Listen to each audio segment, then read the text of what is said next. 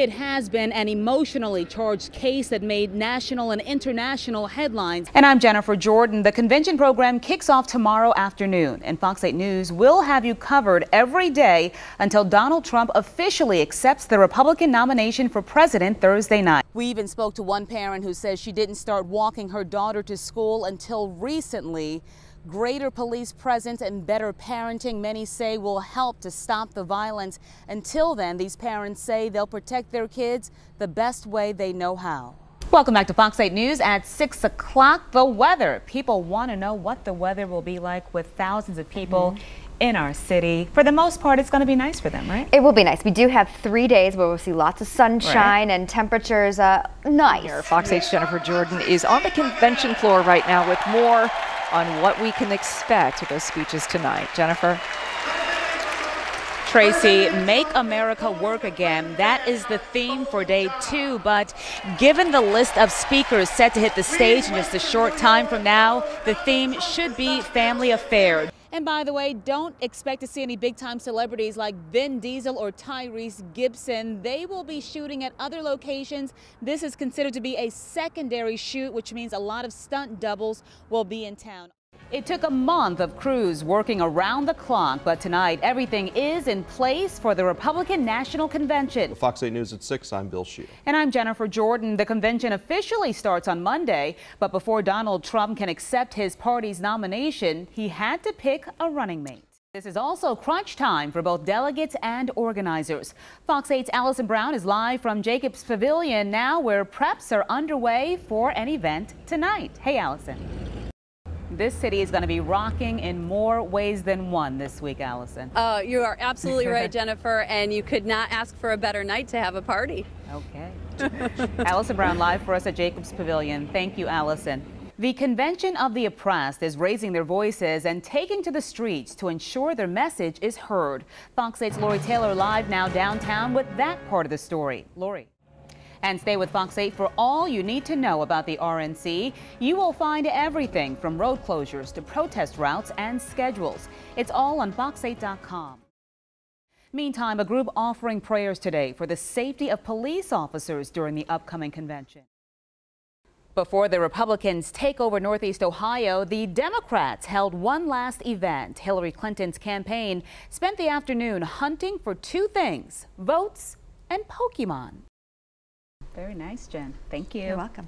And still ahead tonight, a college student didn't have anywhere else to go. Plus, the truth is still out there. See what NASA caught on camera and why some think it's proof that aliens really exist. Turkey's government survived the attempted coup, but at least 160 people were killed and hundreds more injured. And back here stateside, Donald Trump formally introduced Mike Pence as his running mate today. Pence served 2 terms in Congress before he was elected governor of Indiana. But first, another deadly attack on law enforcement, this time in Baton Rouge, where 3 police officers are dead and 3 others injured tonight. What it means for police patrols here in Cleveland during the convention. And here's to this special RNC edition of Fox 8 News at 6. I'm Bill Shield. And I'm Jennifer Jordan. The convention program kicks off tomorrow afternoon, and Fox 8 News will have you covered every day until Donald Trump officially accepts the Republican nomination for president Thursday night. And we have live team coverage all over Cleveland tonight. Republican delegates from across the country and media from around the world have descended on the North Coast for this historic event. Okay, among the first of many protests, I'm sure, LT. Yeah. Okay. Live for us in Cleveland tonight. Thank you. 3 Baton Rouge police officers were killed and 3 others wounded during an attack this morning.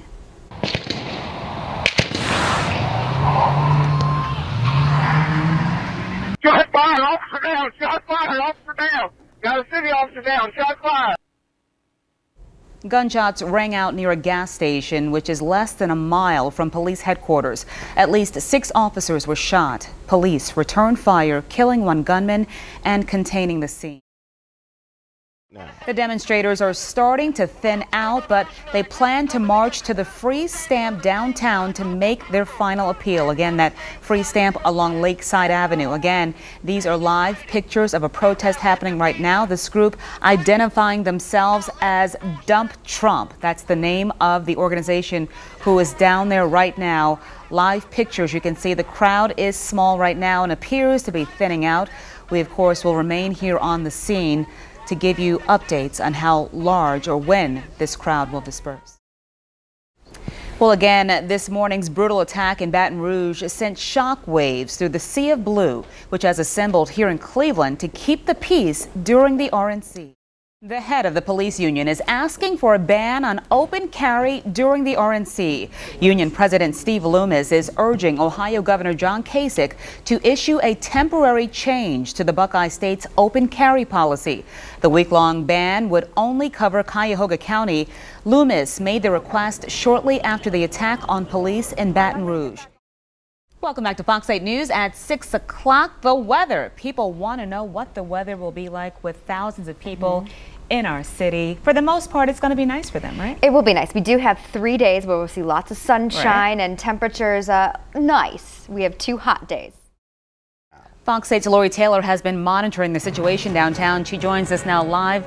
Lori, what are you seeing right now? Well, Bill and Jennifer, let me give you an idea of where we are. The special oath gives them the authority to patrol during the convention. I solemnly swear that I will support the Constitution of the United States. Just over 300 officers, mostly from California, took their oath at Case Western Reserve University.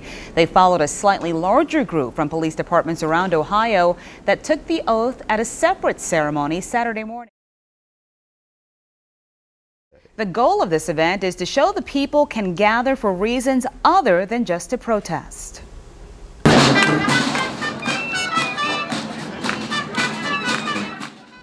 People walked out onto the Hope Memorial Bridge to music, then held hands in silence for a full half hour. The location was also symbolic as the bridge connects the east and west sides of Cleveland. One participant, Mark Zust, telling us he and his wife had not marched since the Kent State shootings back in 1970, but they thought it was important to be here today. Back here in Ohio, the 107th annual NAACP convention is underway in Cincinnati. But as for his father's intro last night, Donald Trump entering the stage with smoke filling the air, music, Queen, we are the champions. He says that is just his father's style, and he says he wouldn't expect anything differently. Tracy, Lou? It has been an emotionally charged case that made national and international headlines. A 12-year-old boy waving what appeared to be a real gun outside a local rec center, shot and killed by police. Today, more than a year after that shooting, a grand jury deciding the officers involved will not be criminally charged. Again, this incident happening back on November 22nd, 2014. Cleveland police respond to reports of a man waving a gun. Cleveland police officer Frank Garmbach was driving the police cruiser and stopped next to a gazebo. The officers claim they ordered Tamir Rice to drop the weapon, which they later learned was an airsoft pistol that shot plastic BB pellets. Less than 3 seconds later, Officer Timothy Lohman fired. The 12-year-old suffering from a gunshot wound to the stomach. He died at a local hospital the next day. County Prosecutor Tim McGinty announcing the grand jury's decision this afternoon. Yes, I'm sure it's going to be a lot of excitement. Chris Christie, Paul Ryan, we saw him on stage just a short time ago. He's going to be coming back as well. So lots of speakers. It's expected to get underway around 7 o'clock tonight. All right, Jennifer, thanks so much. While we don't know exactly who will be speaking, one thing's for sure, it will be a very interesting slate. Expect to see primary candidates Ben Carson, Mike Huckabee, Wisconsin Governor Scott Walker, and possibly even Texas Senator Ted Cruz. A few faces you won't see, the Bush family, former nominees Mitt Romney and John McCain.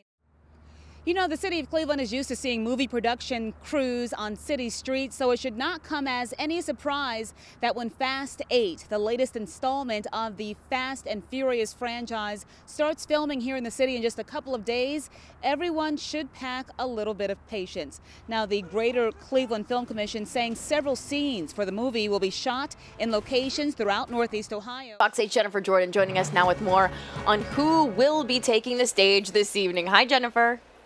Hey, Natalie. Hey, Gabe. Now, along with politicians and celebrities, the Trump family has been center stage all week. It's a troubling trend that has parents and children on edge, innocent young children being caught in the crossfire with deadly consequences. Parents saying they have no other choice but to continue with their daily routine. However, safety and protection now at the forefront. On the North Coast. A live picture now along East 4th Street from our Fox Cam at Pickwick and Frolic, where Republican delegates are enjoying some of Cleveland's best restaurants. And the company's main product is only fueling the fire. The Bounds Hay Company in Oregon has been reduced to these burning bundles. It's unclear how the fire started, but dry, windy conditions helped the flames spread to several surrounding buildings. Firefighters have been battling the blaze all weekend. It has already destroyed almost $2 million of hay. Convention left this week. Very good news there, Dave. And an update we want to bring to you right now, that Stop Trump protest that was taking place downtown that Lori Taylor brought us. We were told that the crowd has dispersed. They're expected to gather once again tomorrow. Also speaking tonight, RNC Chairman Reince Priebus and evangelical leader and president of Liberty University, Jerry Falwell Jr. Now, Trump's advisor says his address will be the opening salvo for the general election debate. He'll touch on issues including national security, the economy, as well as social issues. Natalie and Gabe, so everybody anticipating a very exciting night here inside the Q. The final night, of course. Back to you.